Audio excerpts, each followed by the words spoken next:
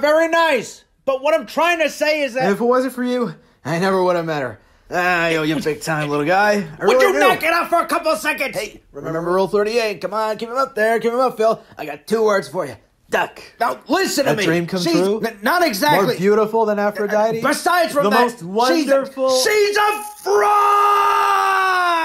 She's been playing you for a sap! Come on, stop kidding around, Phil. I'm not kidding around. Look, I know you're upset about today, but that's Kid, no you're reason missing the point. The point is, I love her. She don't love you. You're crazy. She's nothing but a 2-time... Stop it! No good lion. Shut up! Phil, I'm sorry. I didn't...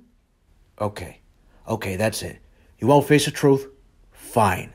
Wait, where are you going? I'm hopping the first boat out of here. I'm going home. Fine. Go. I don't need you. I thought you were going to be the all-time champ, not the all-time chump.